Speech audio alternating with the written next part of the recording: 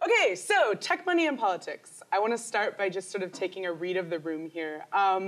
Who here makes tech for money? Which is something I do. Not everyone does, but a lot of us do that. Makes sense, given the context. Who here makes tech at a tech company? It's not something everybody does. A smaller proportion. Depends on your definition whether I do or not. I have in the past. Who here uses products that are programmed at a tech company? I'd imagine most of you do, right? If you've been on the internet today. Who here pays for products that were programmed at a tech company? Pays money for products? Say, maybe you have a GitHub subscription. Maybe you have a domain name registered. Ooh, a cell phone, yeah. Exactly. Who makes product or advice that they sell to other tech companies? Yeah, so few people do. So I want to kind of say the words money and sell a lot here today to sort of get us into the topic, because we talk a lot about passion, we talk a lot about sort of euphemistic ways for this, but we're part of this economy, right? That is a tech industry in this broader economy, and I want to talk about a little bit how that works. Generally, the way that tech companies make money, some of them make money by selling things for a profit. Very, very few companies these days make money by selling products or services for a profit. The way that most tech companies make money these days is that they basically create products until they reach an exit event, which is, I don't know why they're called events, as though this is like sort of geological, but generally that's, not generally, the two exit events that we talk about are a sale, or an acquisition by a bigger company, or an IPO, which is when they go public on a stock exchange. And when one of those two things happens, there's a large amount of money given to the company. But it's not, that's a really broad term, right? And what actually happens there, who actually makes money, are the shareholders. And so who are the shareholders in a tech company? It of course depends on the tech company. Some of them may be employees, the people whose labor made the product or service that's being acquired or being offered in the stock market. However, usually that's a really small percentage of the people who are shareholders in a company when one of these events happens. Generally what happens is you have investors who have given some amount of money in exchange to own a fraction of the company. So they've given money to the people who actually make the products in exchange to own a fraction of the company. And then when one of these events happens, they recoup that investment. We call folks who do this in the tech world, for whatever reason, we call them venture capitalists. And I think it's kind of ridiculous. It kind of sounds like a Victorian cowboy novel, but it has something to do with the risk involved, supposedly, right? Because it's usually made really early on. And so the grand majority of folks who make money when an event happens with a tech company are going to be VCs. They're going to be investors that happened at some point along the way. This is relevant to the open source world as well. I want to be clear about that. This isn't something just because, even if you have the grayest of beard and the Linuxiest of laptops, this is still something that's relevant to your world. Open source companies operate by this model as well. A lot of them do. So like Red Hat or MySQL or all of these other sort of big open source companies also are invested in by VCs and are aiming for this sort of event that happens. So I want to lay that out because I'm going to say the words VC a lot during this talk, so I wanted to explain exactly who that was because it wasn't really clear to me for a long time either. So VCs are making a lot of money, and sometimes early employees as well are making a lot of money on some of these events, which can be in the billions of dollars, right? And they're spending that money on many things. Some of them are dumb, America's Cup, but some of them are really relevant to our everyday lives, and some of them are political races and candidates, and that's what I'm going to talk about today. That money, which we, as a lot of people in this room, everyone who raised their hand at any point during that talk, that's our money and our labor, indirectly or directly, going towards this stuff. So, a lot of that money is being spent on a national level. Sometimes when I tell people the title of this talk, they're like, oh, Obama, and that's true. A lot of tech money did go to Obama in both his campaigns. Other national candidates as well have been the recipient of money from the tech industry. A sort of unusually large one recently was Ro Khanna, who is a candidate for House of Representatives in San Jose, so sort of in Silicon Valley's sort of home turf. And over $4 million was spent trying to elect him as sort of like this notably tech-friendly candidate from that district, which it didn't work, but he will be running again this year, so you'll probably hear about it. Also, a lot of that is spent on lobbyists on a federal level, like other industries. And actually, the growth in lobbying from the tech industry is going up sort of, we often say hockey stick in this industry a lot for whatever reason, but that growth is really going up exponentially. So both lobbyists and campaign donations those are bought and paid for with the expectation that you'll get a quid pro quo, that you'll get something in return. On a national level, there's sort of a broad consensus about what those things are that tech money wants in return for its political investments and donations. There are four main ones: immigration, tax policy, cybersecurity, and net neutrality. I'm not going to talk about any of those. I'm not going to talk about immigration because there are some third rails in our industry that we don't talk about in public. I would love to see somebody who knows more than me and who could talk about it. I would love to hear that talk. It's not going to be delivered by me. Tax policy. What the tech industry wants is basically the same as what every industry wants. They don't want to pay them. Cybersecurity and net neutrality are vitally important. Other people talk about them. Other people talk about them better than I, so I'm not going to talk about them today. Instead, I'm going to focus on state and local level initiatives from the tech industry. And the reason why I'm going to do that is because that's actually just sort of a personal belief that I hold, that those political initiatives are far more impactful on our everyday lives than national politics in general. Yeah, and there's a lot of movement going on there that I didn't hear a lot about until I started looking for it, basically. So I want to tell you about it. I want to give a caveat, which you probably won't be surprised by.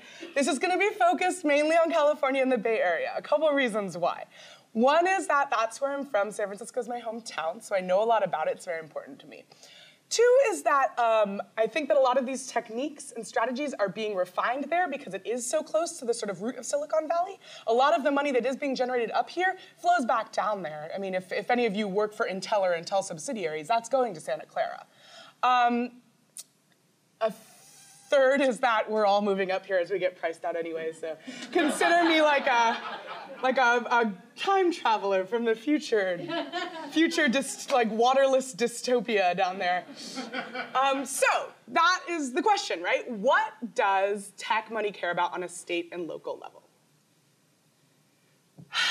So I don't know if this idiocy made it all the way up north here, but this was a big news story in California last year.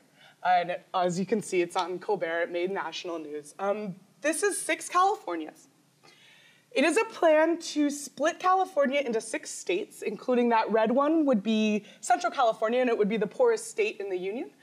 Bordering it there, and this is a spoiler alert for the next slide, that yellow guy that includes San Jose, San Francisco, and Marin County would be called Silicon Valley and be one of the wealthiest. Sort of small government and all that. This is completely unworkable. It is a terrible plan. That said, it is because California has some quirks in its constitution. It's like a manic pixie dream state constitution. You can put whatever you want on the ballot if you have the signatures, which translates to money, basically. This is a ballot initiative that was being planned. In 2014, they collected about 1 million signatures. There were about 750,000 of those were valid, which is actually a pretty good statistic for California, if that gives you anything about how broken this process is. They missed getting it actually on the ballot by about 50,000 signatures, but they're gearing up again to do it again in 2016. When I say they, I actually mean one man. This is Tim Draper. He is a billionaire venture capitalist. He is the son of a billionaire venture capitalist. He is the grandson of another billionaire venture capitalist. And his son is also a VC. He is the sole funder of 6 Californias. He's also the founder of Draper, Fisher, Jurvetson Associates. Some of his investments through that firm have included, early investments have included Skype, Hotmail, Tesla, Baidu, which is like the Japanese search engine, or sorry, Chinese search engine, Twitch, which many of you I'm sure are familiar with, and also an unaccredited university named after him in San Mateo offering degrees in entrepreneurship. So he's the sole founder of 6 Californias. He poured $5 million into funding that initiative, which if you're doing your math in your head, yeah, it costs about $5 to $6 a signature to get something on the ballot in California. So this is sort of like wacky, eccentric rich guy thing. This is his, this is Draper University. This is the seating in Draper University. It's beanbag only. You're not kidding. No, I'm not. I'm like 100% serious. That's the streets of San Mateo. That's the university. I used to walk by it every day on the way to work. So it's sort of like this like wacky, he's so eccentric. Except one thing is that this is not his first political venture, actually. In 2000, which, yes, there was a time, you know, the time that dare not speak its name, when there was last a lot of tech money floating around for folks to do beanbaggy things with. In 2000, Proposition 38 proposed to give every student in the state $4,000 to attend private school with no regulation, no constraints, no means testing whatsoever. It was a plan to privatize public education in the state of California. It would have cost $3.3 billion to the state. Tim spent $23 million on that proposition. His dad threw in another $2.5 million. It was believed at that point, sorry, I'm trying to scroll on my notes, and probably not, there we go. It was believed at that point to be the largest contribution by an individual to a ballot proposition in California history at the time. It's a lot of money. It's still pretty firmly in beanbag territory. Like, this was far to the right. There was a movement that has since lost steam called voucher or school choice, which was advocating this. But this idea of giving everybody this huge amount of money in this state was like far to the right of any remotely practical person's proposal at that time. And it failed handily, although opponents spent another like $30 million to sort of campaign against it at that point. Again, like I said, this is still sort of beanbag territory, except that at that point, in 1998, he was appointed to the State Board of Education. So, with his only qualification being the development of a business simulation game for kids, Governor Pete Wilson appointed Tim Draper to the State Board of Education. He also happened to be quite a major fundraiser for Pete Wilson. Funny how that works. But this is actually quite a powerful position. The Board of Education has a lot of power in any state, particularly in California. They select textbooks, they set education policy, and they measure and evaluate policies that are already set. So that's kind of troubling, I would say, for someone who then would go on the next year to propose completely privatizing the state public education system. He was not reappointed when Governor Wilson was replaced by Gray Davis. However, he was replaced on the State Board of Education by this man. This is Reed Hastings. You likely know Reed Hastings as the CEO of Netflix. He's also on the board of Facebook, and he was at one point on the board of Microsoft. He was already rich when he founded Netflix from a $750 million buyout. He's a major, major, major Democratic donor, and his name will come up if you read anything about tech donations to Obama. And he was a special supporter also of the newly elected Governor Davis. And he actually stayed on the Board of Education for quite a while. He was there for 4 or 5 years, through the beginning of Governor Schwarzenegger's term. Yeah, California. Not our worst governor in recent memory, oddly. And he served as the president of the Board of Education for 4 years. So this is a pretty weighty position. And like Tim Draper, he had his own big money school bill on the ballot in 2000. There was another proposition in 2000 on the ballot, and it was called Proposition 39. And what Proposition 39's main goal was to reduce the threshold to pass a local bond measure for the schools from 66% of the votes to 55% of the votes. So you would only need to get 55% of people to say yes to get a school bond issued, which means money to build schools. And this passed easily, probably at least partially because Prop 39's proponents, including Reed Hastings, outspent their opponents 6-1. They raised over $31.5 million altogether. Reed himself gave $1 million of his own money. Most of the rest of it was raised thanks in part to Reed's buddy and the campaign co-chair, John Doerr. He gave $6 million of his own money to Prop 39. John Doerr is a billionaire partner at Kleiner Perkins Caulfield and Byers. You probably have read about them most recently in conjunction with the Ellen Pao gender discrimination case. But they are a very, very, very powerful and wealthy firm in Silicon Valley, and they've made their substantial wealth by investing in basically everything. Google, Amazon, AOL, Intuit, Sun, EA, Genentech, Zynga, our local heroes, Puppet, and these were all very early investments. They made a lot of money off of them. Kleiner Perkins, the firm, kicked in another $1 million to Proposition 39, and the other partners sort of shook out their couch cushions and came up with another $1.5 million. More than $8 million total made from investments in some of the companies I just said went to pass Proposition 39. So I see some perplexed faces in the audience, which is like, where am I going with this? Which is a fair question, right? All of this just to like lower the voting threshold? Like that's a worthy cause, and it did in fact help to get school bonds passed, but that's kind of random, right? Like what is Kleiner Perkins doing? So, as it turns out, there's a provision of Proposition 39 that has nothing to do with bond funding. So, charter schools. Charter schools, thank you, that was amazing. I'm not paying for the sounds. Charter schools are private organizations, they can be nonprofit or for-profit, that run public schools, and they're funded by the government per pupil the way that public schools are. It's been and out of taxpayer dollars per student, right? And charter schools are part of this sort of growing movement over the past 20 years that's often called education reform, the idea being to sort of hand over the operation of the public school system to these private organizations.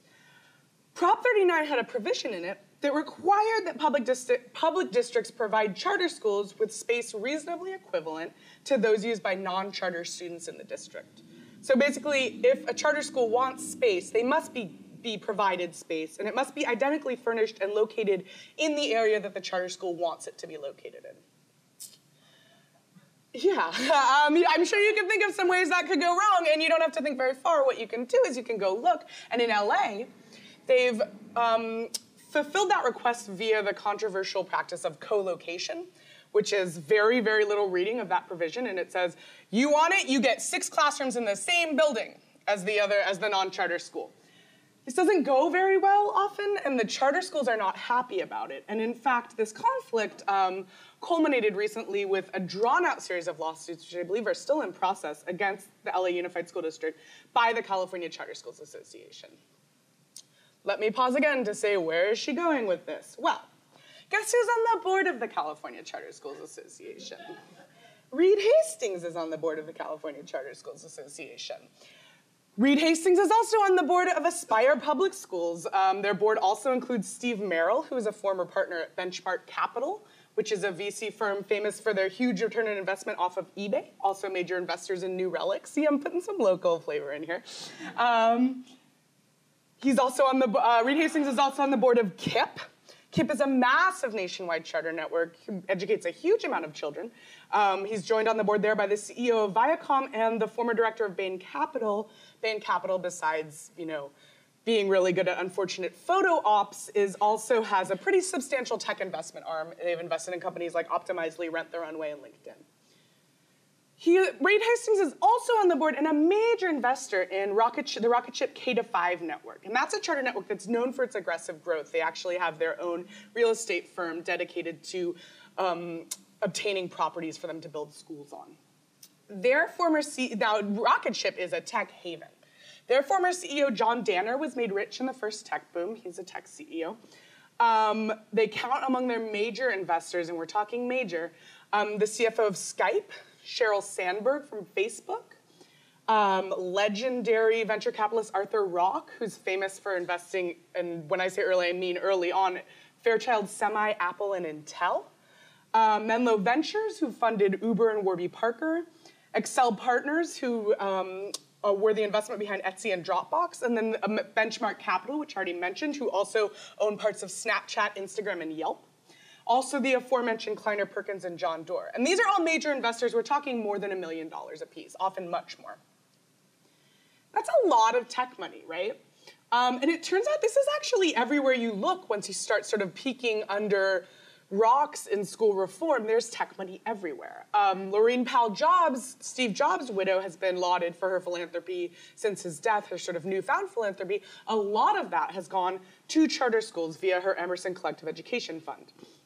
Mark Zuckerberg's $100 million donation to New York schools focused, which has been, by the way, like sort of a clusterfuck if you read about it, focused very heavily on charter schools. It was part of the provisions of the funding. A little closer to home, Jeff Bezos and his family and Paul Allen both heavily funded their recent bill to allow charters in Washington state.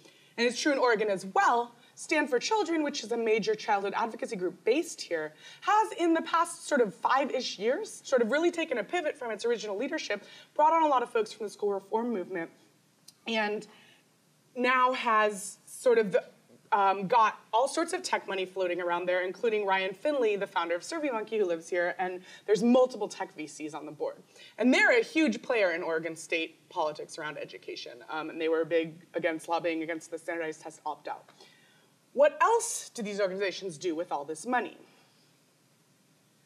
They've mainly, the Washington bill I mentioned being, a bit of a throwback, but they've mainly turned their focus now from state governments to local governments.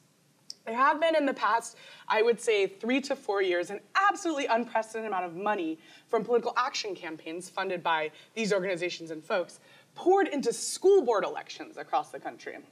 So in Oakland, where I originally gave this talk, there was $185,000 from tech PACs in the school board election in 2012, $150,000 in 2014.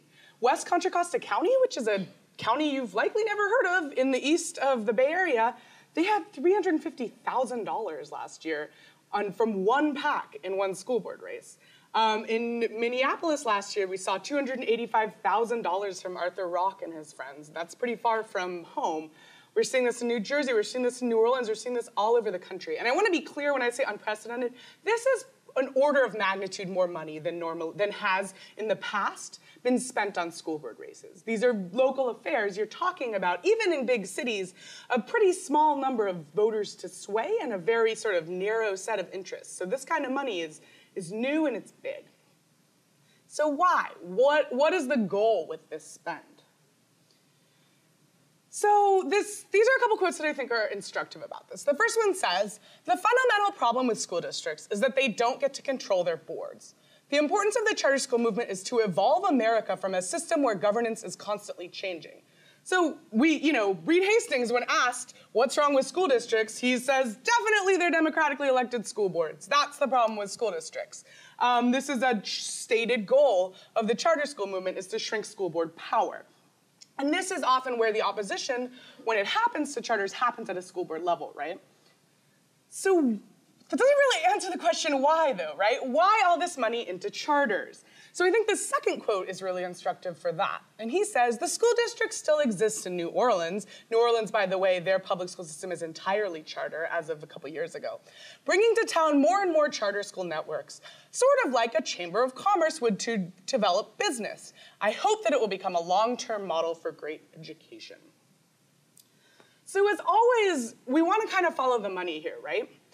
Why charter schools? Why tech? Well, let's look at Rocket Ship, right? Rocket Ship is a huge proponent of this concept of blended learning. And that's classroom time backed up by computer-based instruction. And there's a ton of online work involved in charter schools. These are often just hotbeds of educational sort of technology. Some schools and some of the biggest charter school networks are actually entirely online. They don't have physical capacities. You're having literally kindergartners up through college taking classes entirely online. This is a newish sector of our industry. It's called EdTech. It's been growing hugely. EdTech is broad. EdTech covers a lot of things, including massive online courses and instructional technology for adults, but specifically K-12 EdTech has been growing hugely in the last 4 years. It's been an exponential growth pattern, right? And this includes things like fully online classes, it's apps to drill to test, it's classroom management, it's broad. Any way you could think of to get a computer in the classroom or even to get hardware in the classroom, EdTech is trying it, basically. EdTech is being grown as an industry through the investments and encouragement of a lot of the folks I've just named, if not all of them. One example would be Dreambox, which is an online math education system. It was bought for 8 figures by Reed Hastings and John Doerr. It's now used in all Rocketship schools. John Danner, I mentioned, was the former CEO of Rocketship. He left to develop an app that's being used in Rocketship schools. Scott Hamilton, the founder of KIPP, left KIPP to found an edtech company. There are VC firms that only invest in edtech these days. There are multiple edtech accelerators. There are multiple edtech publications that focus just on this sector of industry. It's a huge and growing sector, and the size of the K-12 market specifically of edtech is projected to be over $800 billion by the end of this year. There's so much money in it. Now, that's not to say there aren't challenges in investing in edtech, right? And so this is a quote from our favorite, pointy-headed thought leader, Mark Andreessen, and he says, "I wouldn't want to back a business that's selling to public schools or characterized by public financing, unions, or government-run institutions. Those institutions are incredibly hostile to change." And that's a really interesting quote because Mark Andreessen, who is not just a Twitter thought stormer, he is also a prominent venture capitalist. He's made famous basically for investing in Netscape very early on. Mark Andreessen does invest in edtech. And you'll notice in this quote, he doesn't say he doesn't invest in edtech. And so a close reading of it sort of gets at some of the strategies for getting edtech to grow as a sector. One of which being that they've recently hired Adrian Fenty, who's an ex-mayor of DC and a huge charter school advocate, explicitly to do political lobbying for their portfolio companies, right? So one way of doing this is sort of changing the way public schools as you conceive of them exist, so you can change how they procure things. And that's been a very lucrative path for sort of the Rocketship model. Another one that's growing recently is to bypass schools entirely and to go to parents and students because there's less regulation. Now, what's interesting about that is those are almost always modeled for free because it's hard to integrate a product into an entire classroom if only some people can pay for it. Now, a thing that we know about free products is that if you're not paying for a product, you're not buying it, you're the product being sold. The product there in the business model involves the student data that's being extracted. Having political sway to change or influence the regulations around what you can do with student data could be really valuable if you're developing companies like that. And there's a lot of more and more of behavior management and sort of surveillance type edtech apps that are being developed. Okay, so I want to stop right here and cut off a conversation that I'm not interested in having. I totally believe that your kid might be doing awesome at a charter school. I totally believe that Teach for America saved your life. I do not think technology in the classroom is inherently bad. I don't want to go smash all the iPads. I don't think ed tech in and of itself is morally charged. I think the charter school argument is really complex. There are 2 million American students in charter schools. I do not think they're all deluded. I do not think all the admins and teachers who work very hard at those charter schools to give those kids an education are evil or are scheming for profit. I don't think any of those things at all. That said, I think what's happening here is we're seeing a private infrastructure being built under our noses by people who are openly advocating for less democratic processes in order to advance their own economic interests. And that bothers me, right? I think it's reasonable to be bothered by that. Public schooling has been sort of cast as the cornerstone of our democracy since our democracy began. It's a really important part of our society and our life. Whether you agree or disagree with ed tech or with the education reformers' approach to public schooling, our ability to have that conversation at all is being usurped by how these processes are happening. And I think that's really a problem, and it's disturbing just as a person who exists in this society. As a tech worker, it's being usurped with my own labor and with your own labor, and that with money that we are generating for our bosses. And that's a big deal to me, and I hope it's a big deal to you. Another reason why I think this is important to pay attention to is there's something that we know about tech companies, right? And that's that they copy the shit out of each other, right? You go from MySpace to Facebook, and then, sometimes they improve on each other. If you look at MySpace, Facebook, Lyft, Sidecar, Uber, stuff like that, right? So what I want to do is I want to talk to you about a model that I see as sort of taking this political interference model and building on it that I find not even more alarming, but I find equally alarming, and that I hope I can empower all of you to go out into the world and watch out for.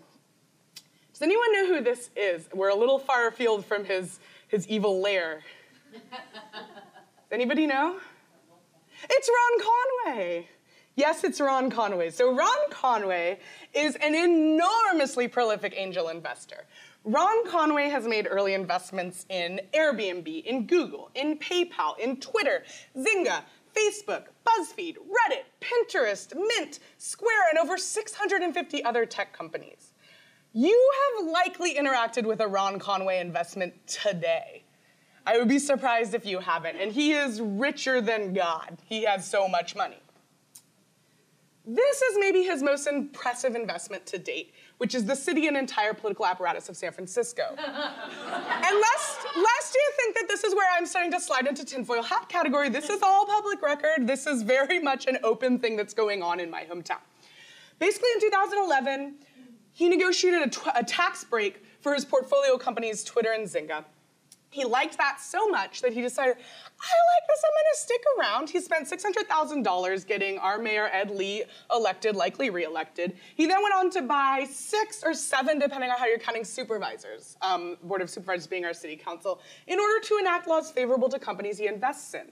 And lest you think, again, that I'm exaggerating, he did this so blatantly with the recent short-term rental law that competitors to his investment, Airbnb, are suing him in the city for cutting them out of the deal. That's what he's been doing in SF lately. This is Greg Sir. Greg Sir is the chief of police in my hometown of San Francisco. I bring him up here because he is often described as an old friend of Ron Conway. And as old friends, they set up a partnership a few years ago that I think is pretty foreshadowing. Ron Conway has a political consortium of tech companies called SF.City. In 2011, they made a widely publicized $100,000 donation to the SFPD, and that donation was paid out to a member company of the consortium to develop an app for the police department. So that public-private partnership was engineered basically entirely through Conway's sort of draw in City Hall. Ron Conway and I think this is instructive because after this, Ron Conway, in response to Sandy Hook, came out saying, gun safety is where I'm focusing my philanthropic efforts.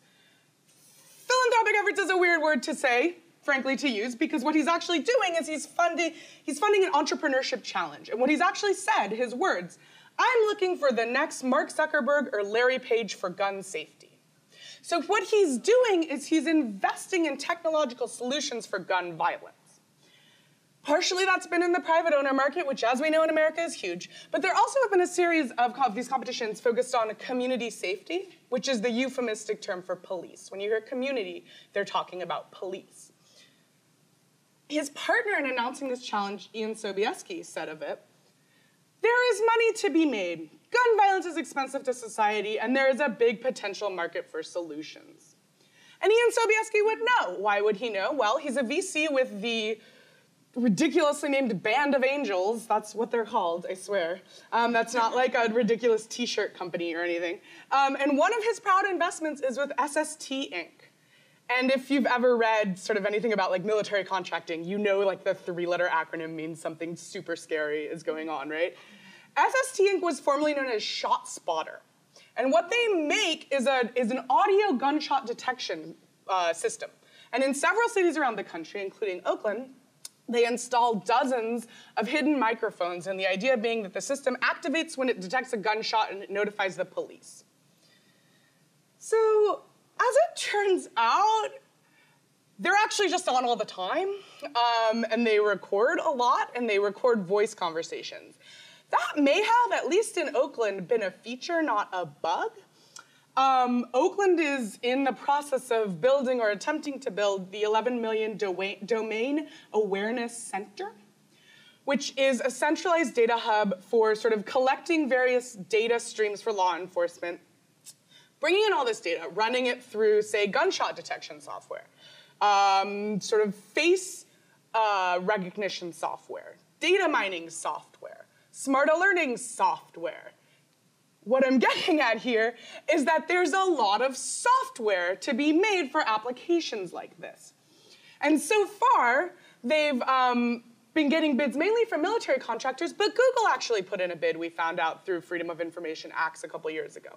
Google has products that already do this that they've marketed to other municipalities. Google isn't the only people. And New York Microsoft helped develop what they call a domain awareness system, and they now market to smaller municipalities.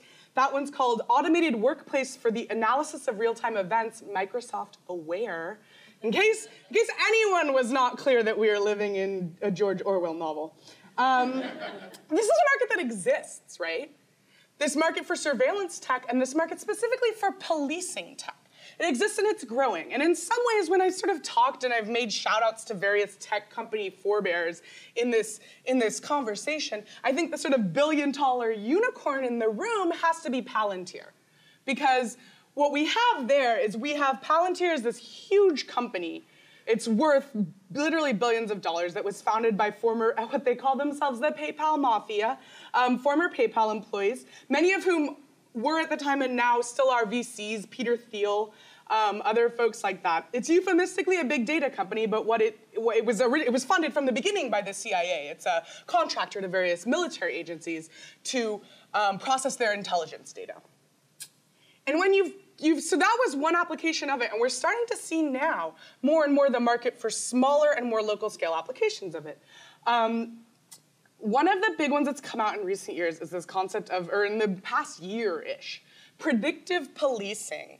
I'm laying them on thick and fast with the creepy euphemisms here, but predictive policing claims to take big data, again, being surveillance data on citizens, and analyze it to predict where crime is more likely to happen. And if you think that's a good idea, your ass better be in the seat tomorrow morning at 9 a.m. to see Karina's talk about algorithms. There's a lot of really, really troubling things about that. I mean, not the least of which is that there's very little data to show that it works. But even beyond that, and there's one of the main companies that's been selling this whole narrative of predictive policing is called Predpol. There's imitators now, HunchLab, StreetCred. You can go on AngelList, and there's over 150 law enforcement startups now that are marketing directly to law enforcement. So, what other sort of technological, and so here's where it starts to get dicey, right? There's reasons to think that technological solutions might help for some aspects of law enforcement. One major one would be body cameras, right? And this is not even really a debate anymore that police should wear body cameras. However, I think it's good to look at who's making body cameras and who's making money off of them. The major manufacturer of body cameras in this country is Taser. There's a couple pretenders to it, but Taser, who makes the non-lethal, big old air quotes, stun guns, also makes body cameras. So the thing about Taser's body cameras is that that's not very lucrative. You sell a single piece of equipment to a company, to a department that has uncertain revenue streams. You don't know if they're going to replace them. They're not that expensive in the age of GoPros, right? Where Taser's actual money is, and you can look at their stock market returns, and this is reflected in their recent sort of earnings, where they're going to make the money is their cloud-based offerings. All the data recorded by a camera has to go somewhere, right? And so Taser's money is really going to come out of evidence.com. And evidence.com is a cloud server where evidence is uploaded. And we don't know that much about it otherwise because a lot of times these contracts that are signed aren't subject to public overview. Lest you think again that I am putting on my tinfoil hat about why this is scary. On the board of Taser are various former law enforcement and military folks, and also Heidi Partovi, who is the director of Code.org, famous sort of learn-to-code nonprofit, and formerly was of Microsoft and MySpace. And Brett Taylor, who worked on Google Maps and was the CTO of Facebook. Taser is, in a lot of ways, positioning itself as a tech company, and it's courting tech dollars. And as Taser is sort of the big company, we will start to see it, I will predict this with certainty, we will start to see it disrupted by companies who are looking for investment from people who are rich off of our labor. An interesting thing is you start seeing municipalities announce that they are adopting body cameras. Pay really close attention to how far along on that contract process you are. You cannot sign a contract for body cameras in 3 weeks. Most of these deals have been worked on, and they've been being developed, right? And so in some ways, we have, again, a real movement and a real concern for police reform, right? Which is very worthy and needs to happen. And we're being sold a technological solution to it that's lining the pockets of folks who have nothing to do with the original call for reform. I don't think body cameras are necessarily a bad idea, again, to cut off that argument. I do think there are a lot of real concerns about sort of chain of evidence and privacy and data collection and stuff like that. And frankly, to see it in the hands of the folks who are doing the same thing in our school districts gives me pause, and I think it's something to worry about. The last thing I want to say about Taser is that look at what they've done in Albuquerque and look at how their contract went in San Francisco. They're engineering no-bid contracts that are being signed and funded without any oversight from any elected officials. I think in a lot of ways, the legal barriers to some of the stuff that the police tech industry, which I don't think they're even called, we'll see what they call themselves. It'll be something like community empowerment or something really like that. I think that the legal barriers that they're facing are more easily surmountable than the ones that this charter school movement has steamrollered. So I want to conclude. Look, we all make trade-offs to pay the bills, right? I don't want people to walk away from this feeling guilty necessarily. Does this happen everywhere? Sure. Every industry lobbies, right? Every industry tries to manipulate politics for their own return. I think in tech, we're exceptionally naive about that. We seem really committed to denying any sort of downsides of the economy we live off of. I think a lot of engineers think that politics is too messy or it's beneath their intellect. I think that's silly because we're supposed to be good at big systems, but I also think it's just so naive because when you're just determinately being apolitical, when your bosses are using the money you generate on political change, you're not impartial, you're just being played for a sucker. And like, I want to be clear, I did a lot of research for this, but I wasn't like filing Freedom of Information Acts. Like this is all out there and it's being written by journalists and we could do a better job paying attention. Finally,